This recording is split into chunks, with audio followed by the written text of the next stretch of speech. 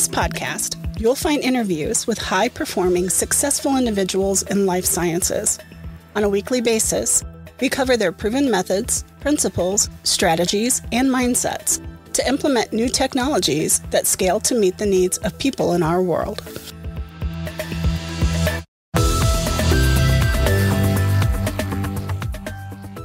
Welcome to this episode of Life Science Success. For those of you who don't know me, my name is Don, and I'm a digital marketer in life sciences. Before we get started today with our interview with Ani Sinha, let's just hear a word from our sponsor. This episode of Life Science Success is brought to you by D3 Digital Media Marketing. Dive into the digital world with confidence and creativity on your side. D3 Digital Media Marketing is your all-in-one solution for making a lasting impact online.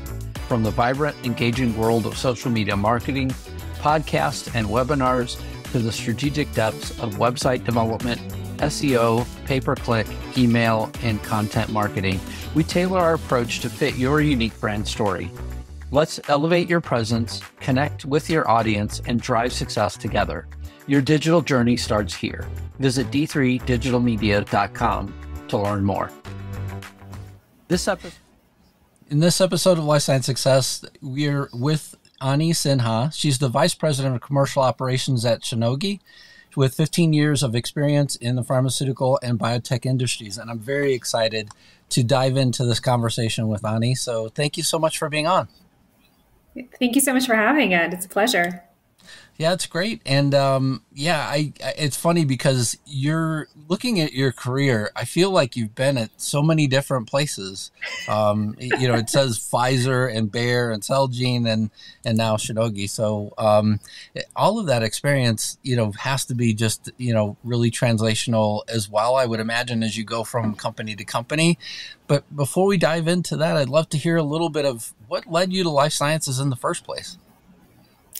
Oh, that's a great question. One that I'd hope is kind of an interesting answer for your listeners and viewers. So I started my career thinking I was going to be in the laboratory. So anyone who sees my academic background, I was biochemistry, microbiology, and a PhD program for that.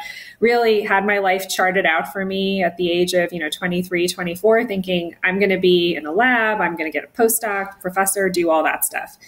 About halfway through my graduate career, I realized that probably laboratory work was not going to be where I was going to hang my hat. But I recognized that I still loved being in the sciences. And I think a big part of my love came from the fact that I loved getting questions that were complex and then breaking them down into little pieces and then kind of answering those bits and then putting them back together again. And so for me, I knew a career in the sciences was always going to be in my cards, in my books, but just how that manifested itself is obviously where I am today. I'm pretty far removed from the bench, but very much ingrained in the life sciences. I would imagine that having that background, though, has to come in handy, especially, with your commercial role and things like that, just being able to sort of relate to the different things that have to happen as well, right? For sure. I mean, I think where it's definitely held me in good stead is when we start talking about the mechanism of action of a drug, or when we start trying to figure out how best to describe the value proposition of a therapeutic intervention to different audiences, I think that, since I've had the good fortune of having a fairly broad and extensive scientific background, it allows me to understand some of those details more easily than, let's say, someone who has, for the most part, been in the business administration atmosphere or has been kind of in more of a strategic consulting atmosphere. It allows me to help translate some of those more complex concepts into layman language. And that's definitely a skill that I don't think I would have had ready access to had I not been, again, as you say, firmly ingrained in the life sciences. Yeah, I would imagine that, the overall path, though, to get from the lab to your level of commercial expertise, isn't one that I would say is probably a very common journey. But at the same time, let's think about some of the listeners of the podcast. All right. So I've had students come up to me and say, thank you so much for, the conversations that you have, because it helps me sort of think about where my career could go. But also, in a more experienced, realm, there may be other people that are also trying to find their way from the bench, to the commercial realm. And, would love to hear sort of what influenced your want to do that? And then how did it happen? No, I would love to share my thoughts and my story. Hopefully it'll inspire some of your eager listeners out there. So for me, my transition from the bench to what I'll say is a more commercial atmosphere was really rooted in the transition between moving from graduate school into a consulting career. So I'll just maybe take a couple steps back. So as I said from a previous comment, about halfway through my graduate degree, I realized I probably wasn't going to be full-time at the bench, and I wasn't probably going to want to build my career in the laboratory setting. So what I started to do, and the school that I went to was really, we had a fantastic multifunctional kind of graduate career center, and they were really focused on helping graduate students understand what was a good place to go. So I really credit my graduate school with that experience and that ability to kind of think outside of the lab. So long story short, we had lots of consulting interviews. We were parts of consulting clubs, and we were helped to understand that the skills we were gaining in the laboratory or in the academic setting were actually very transferable into the business setting. It's just a question of, again, as I said, take a big question, break it down. Can you analytically look at, smaller parts and then build it back together into a piece that's actually important? And so because of that exposure, I moved fairly, I would say, easily from graduate school, from a laboratory setting, into management consulting. Now, management consulting, I've often said to many, younger people who approach me about career choices and career development, I often tell them, look, if you're really serious about moving into pharma or into biotech, I would strongly recommend a 1 to 3 year stint in management consulting, not because I want you to not have a life for 3 years, which is effectively what happened. But it is fantastic training because you really learn two things. One, you're firmly ingrained and entrenched in the business. I learned more about pharma and biotech in the 4.5 years I was in consulting than I think many of my counterparts did in the same period of time in various pharma roles. But number two, you learn a fantastic way of how to tell a story. Like that storytelling skill and the rigor and the kind of prowess that you gain from that level of rigor and that level of client exposure early on, and having to do all the back office work, but then being put in front of very discerning, very intelligent people who are going to pick apart everything you say. It also builds this level of confidence and comfort in being comfortable with the uncomfortable or comfortable with ambiguity. All those skills in 4.5 years wrapped up definitely helped catapult me into the commercial roles that I'm in today, for sure. And I guess one other question I would have for you related to that same topic is, what other skills did you pick up along the way? I mean, so storytelling, obviously, I mean, that's what kind of brought me here. I mean, this is the whole idea of having this platform and having the ability to talk to so many leaders in life sciences was, let's try and find a way to help other people get their story out, right? And sort of uncover some of those key gems that people learned along the way, and hopefully it helps somebody, as well. And so I'm a firm believer that story does an awful lot for you, overall. But in addition to that, I guess, what other key things did you take away from your experience from management consulting? So I think probably the two biggest lessons I learned was that number one, you have to be comfortable with ambiguity, and you have to be comfortable quickly course correcting. And I think that kind of flexibility is not something you readily see from someone who's come from a laboratory setting, not because folks, in the academic setting have failures all the time. And it's not that we can't, bounce back from it. But the idea that you'd be working on something for a set period of time and you're suddenly told, you know what, it's not going to be commercially viable, or it's not going to work, or, the client has changed their mind, we have to go in a different direction. And you just have to, at a moment's notice, drop everything that you've spent probably tens of days working on and just course correct and move to something else and be okay with that. That's really a skill that I would say very much was acquired in that management consulting experience. I think the second one is also learning how to be a fun person under a lot of pressure, working under very little sleep. So, there's, I'm sure many of your consulting colleagues who are listening to this podcast will appreciate this. When we used to interview for folks who were coming into the firm, we would do what we would call the 12-hour airport test. And really all it's saying is, would you want to be stuck with this person in an airport for 12 hours? How do you feel about that? And if the answer is not sure, usually that was a no. So yes, learning how to be, lighthearted, to see the good in everything, to find the joy in things, even though you are probably stressed, sleep deprived, malnourished, and probably over medicated. I mean, that's another skill set that we certainly learned in consulting. As unromantic as that sounds.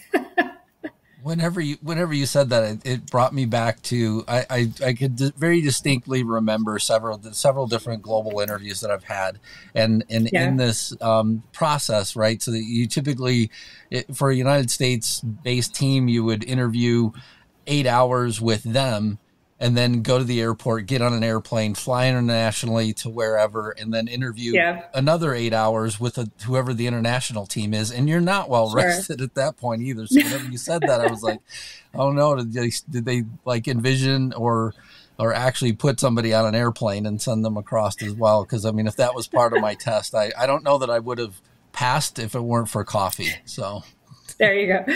But yes, coffee, sometimes a little bit of Advil, and definitely a lot of carbs. Mm-hmm. Yes, for sure.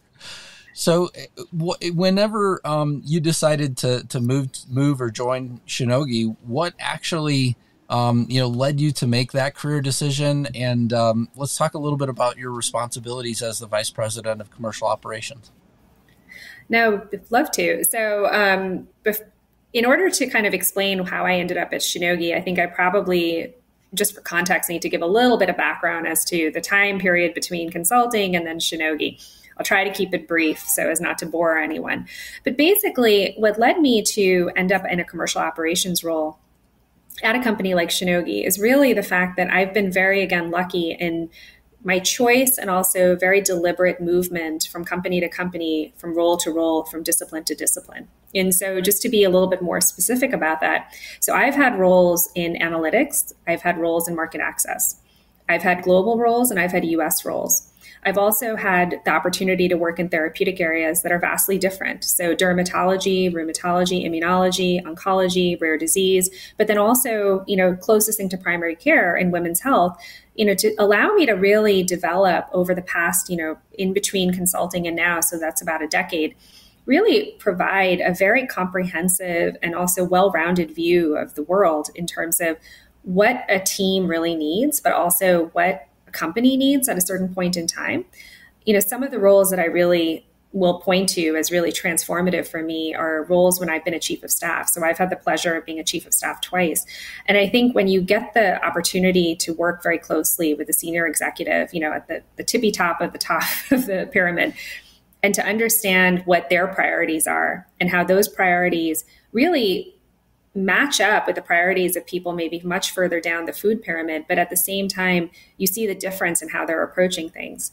And you also see the responsibilities and the pulls on their time. So, they have to answer to Wall Street if you're a publicly traded company versus, you further down in the pyramid, you may not have to even think about what earnings looks like or what a Wall Street analyst report would look like and how that would impact the share price. These aren't even things that are on your radar. So bottom line is, I've really been very, very lucky that in a 10-year period to just have had opportunities across all these different areas, which then finally brings me to really being desirous of a role like commercial operations, where, quite frankly, it's a fantastic role. I'm so excited to be here. It's an opportunity to truly learn about the business in a very different way. There are so many different functional areas, which I hope I get a chance to talk about a little bit, that all kind of are part of this wonderful quilt that is commercial operations.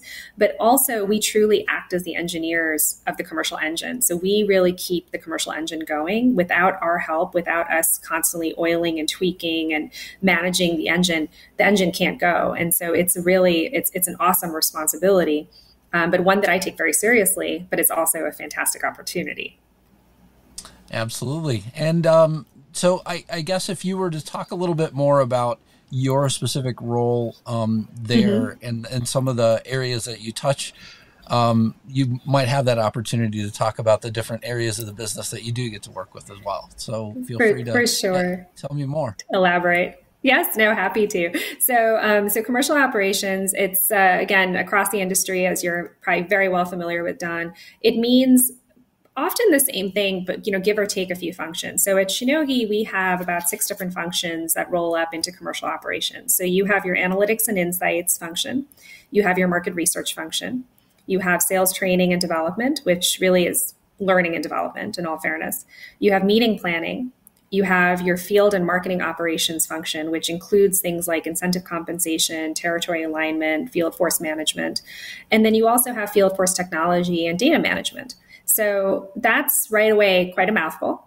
It's also a lot of very specialized, highly skilled, but frankly, very disparate functions. And I think what's been particularly fun about the role is helping the company, helping the team, helping myself really identify where there are true synergies and opportunities to work across all these disparate functions. Because even though they're all so specialized and skilled and separate, there's actually a lot of opportunity to cross-pollinate, if you will. Sure. And I think that's truly when you see the sum of the parts becomes way more than the individual parts. Yeah, I mean, the one thing that I would, looking at a lot of the different organizations that I've worked with where they have a commercial operations person, the one thing I always very distinctly tie to the commercial operations role is that analytics piece, and just understanding, like, how do you best understand where to place the commercial resources that you have so that they can have the best possible chance of placing your therapeutic or your drug in front of the right people at the right time as well. And I mean I definitely would think that your background in analytics would definitely play a key role in that. I can't speak for the other areas. I've managed training and things like that, but certainly not in this space with these type of people. So yeah. No, for sure. And I think just kind of pulling on that thread around analytics a little bit, when I think about when I first started my career, so my very first pharma job was actually in analytics. I was running and actually establishing a new functional area, analytics focused on our US market access team, which was really 15 years ago, or rather more like a decade ago. It was pretty revolutionary. A lot of pharma companies didn't have that function. Now, I fast forward to the function that we have now and what I have the privilege of working with every day. And really one of the key differences is that, yes, I have a background in analytics and that helps me to the extent that it helps me. But the role of analytics and insights has just evolved so dramatically over the past 10 to 15 years. When I think about the work that I did as a consultant to support some of my pharma colleagues and pharma clients, I wouldn't say it was linear work, but it was pretty constrained based on what we could do and what we felt we could do. We were really limited to talking to physicians, getting interviews, getting expert opinions, perhaps some very gentle analysis, I'll say, we were allowed to do. But now, fast forward to, today, we are basically creating artificial brains. So we're going to probably talk about artificial intelligence at some point, but I prefer to think of it as we're really training these little artificial brains to basically consume massive quantities of data that, again, we have now evolved quite a bit in terms of our data strategy and data management techniques, again, 15 years later versus when I first started out. And so we're training these brains to basically do a lot of the work for us, but then we're being asked to analyze it and understand what it means. And so we're moving from a realm of rather, I'll say, linear to some extent historical or prospective or retrospective analysis to now we're fast forwarding to very predictive and prescriptive analysis. And I think that transition and that change has been really just remarkable to see. But, to your point about comm ops and analytics, like that means you're looking for a totally different skill set and a totally different set of expectations as a result. Absolutely. And I mean, we have to speak a little bit about the evolution as well, right? Because I mean, there have been plenty of my roles in operations where we've run everything out of spreadsheets. We eventually have run everything out of Tableau, everything out of, Click and the other, sort of tools that are around. But now you sort of look at the vast array of resources that people have, both with sort of machine learning as well as AI tools. Mm-hmm. And I mean, it's very enabling and encouraging as well. But whenever you think about the future of the role, how do you sort of see things evolving? Where do you think this goes to next? Well, the future of the role for commercial operations. So I think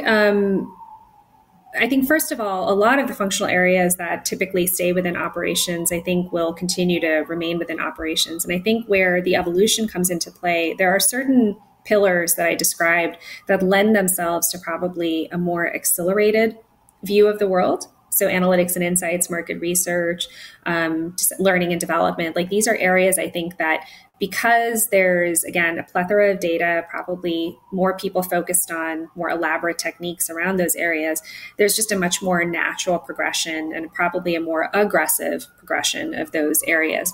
But I think one of the areas I always want to mention is when you think about how best to deploy your field force, that's an area that's going to definitely continue to evolve within the functional areas, because as we start to overlay more data, and when I just talk about data, it's not just the data, it's what the data is telling us.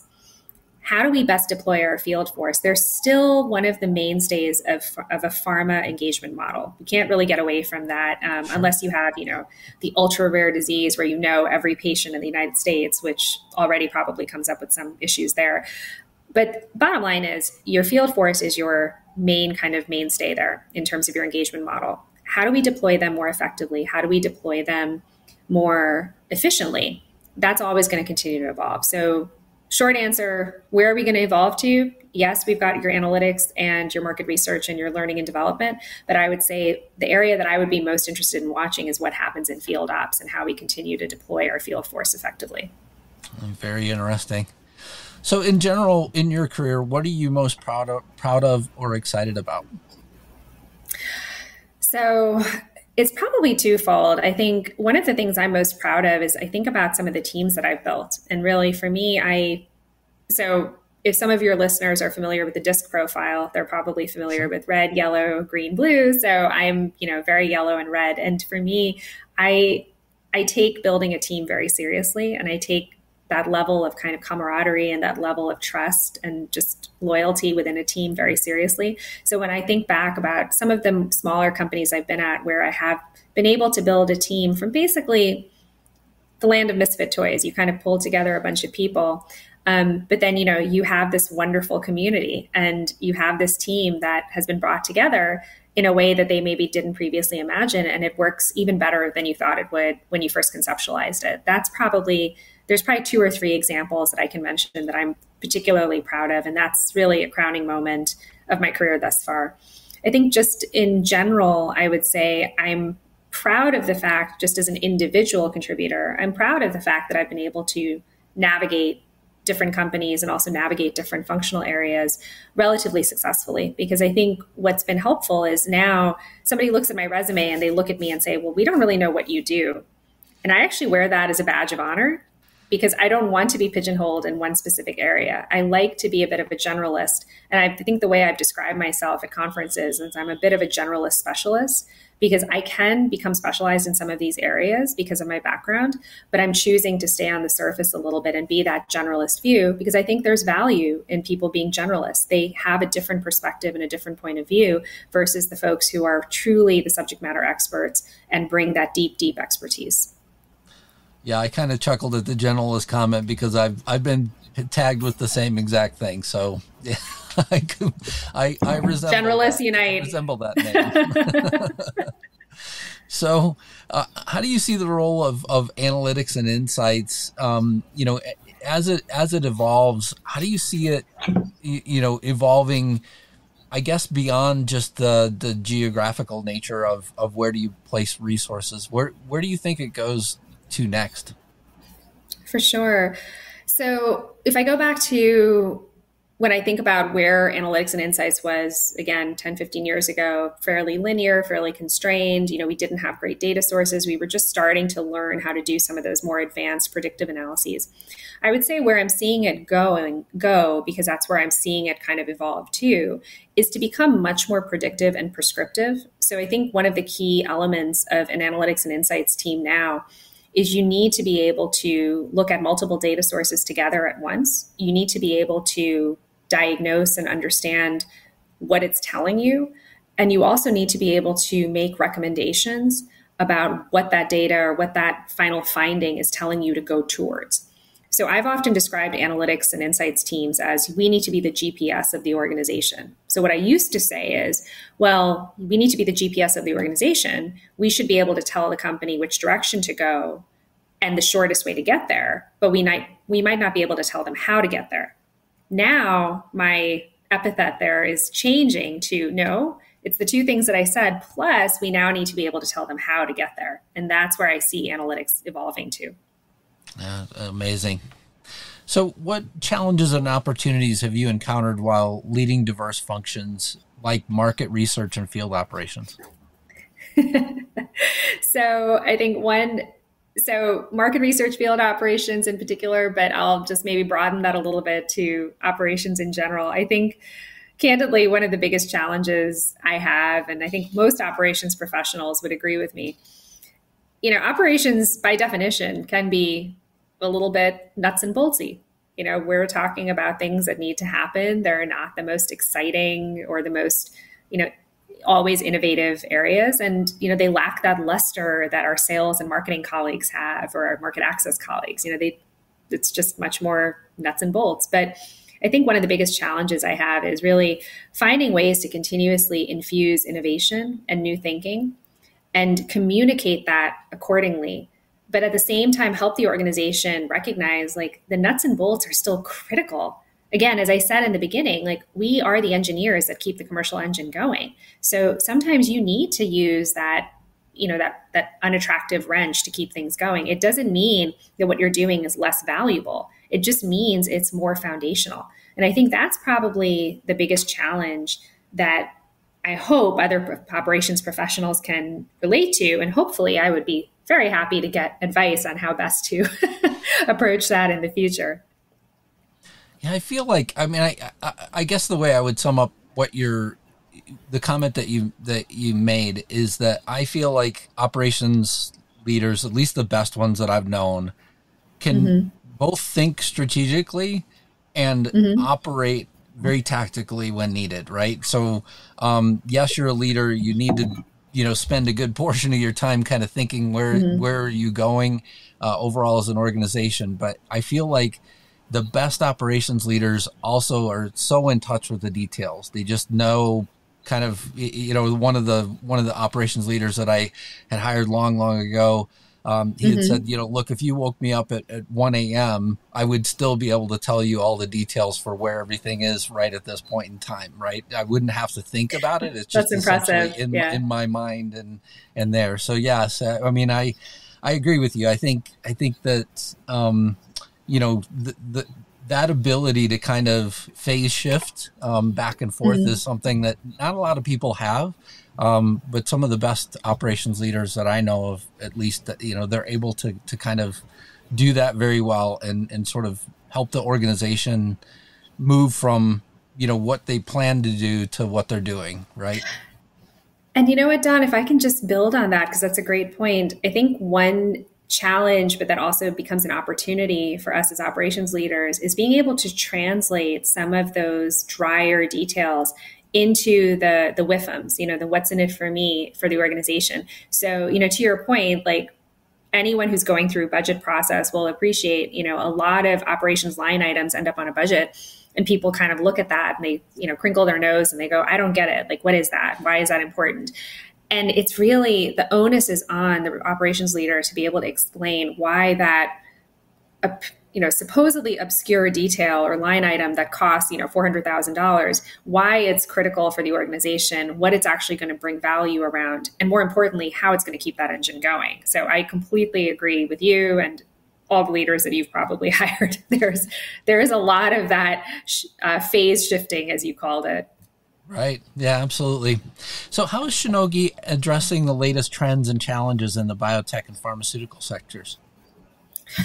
So first of all, very proud to be part of this company. I think the way I'll discuss that is I first want to kind of maybe mention what I think some of the key challenges in the pharma industry are. And I think the biggest challenge, so we can talk about, all of the like really annoying challenges, oh, patient out of pocket is too high, the cost of drugs is too high, drug development takes too long.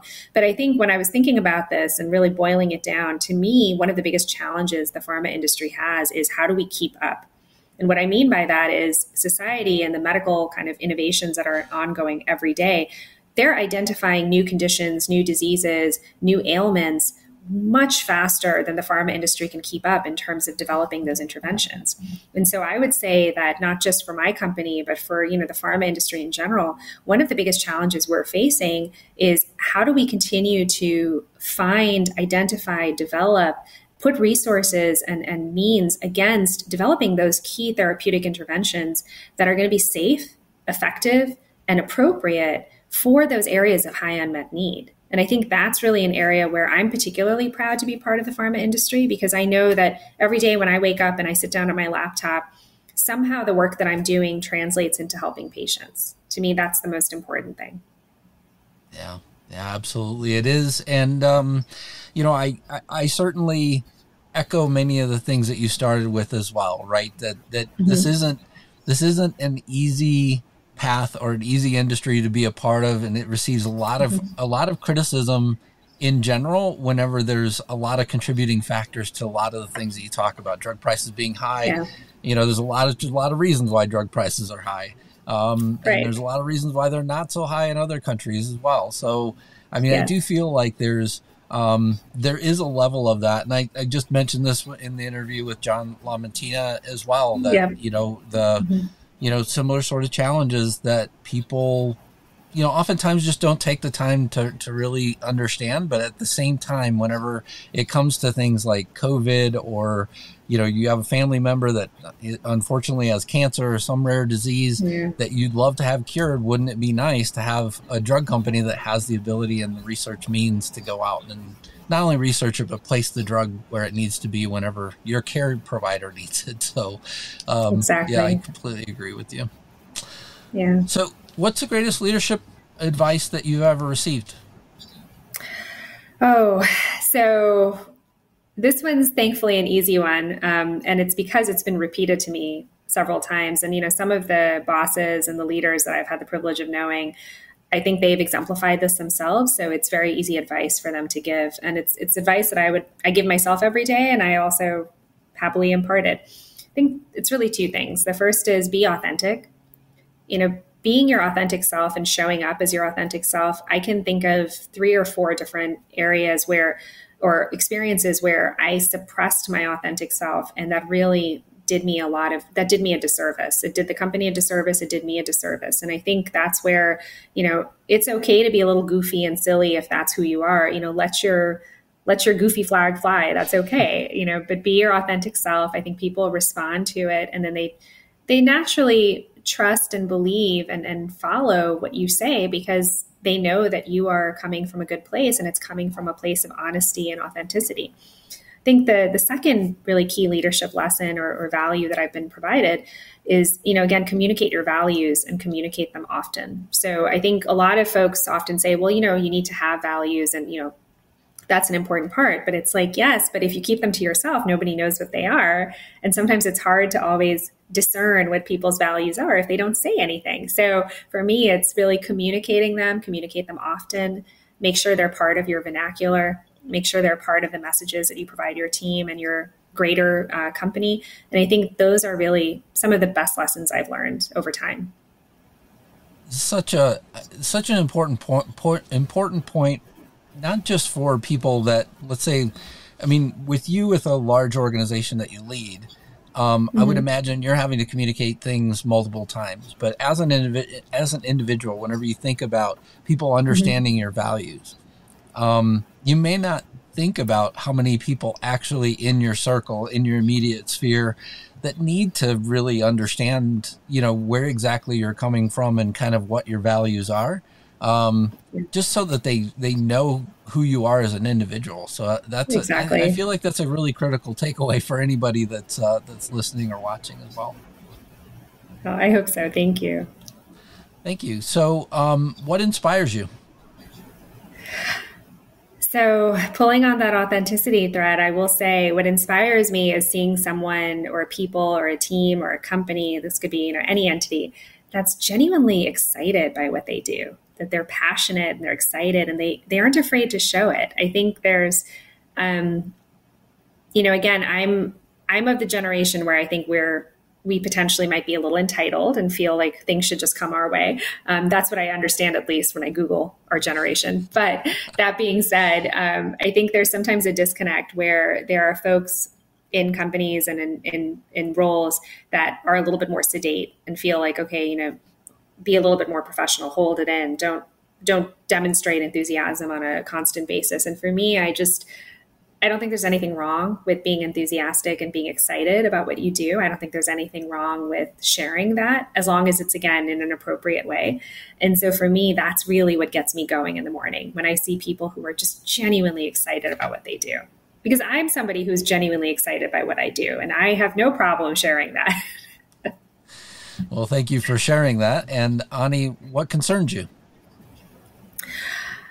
Oh, well, I think what concerns me, and this may echo your previous guest from last week's podcast, what concerns me is the fact that people do make the pharma industry the boogeyman. That's something that I do feel deeply about. What I'm about to say, probably, unfortunately, many of your listeners will relate to, where, I've been around a Thanksgiving dinner table and people start to trash the pharma industry, and then they point at you and say, well, you're part of the problem. And, your industry, how do they sleep at night feeling like they can steal money from people's bank accounts to pay for their diabetes treatment or whatever it is, whatever misguided piece of information they have. And, that's maybe a poor example, but I do worry about that. And I do feel that when in time of need, pharma becomes the enemy, when in time of need, pharma can also be the savior. I think COVID was a great example where suddenly, when you look at some of those Gallup polls where pharma, the reputational kind of aspect of it went up considerably during COVID, because again, everyone was desperate for a treatment, desperate for a vaccine, and pharma came through.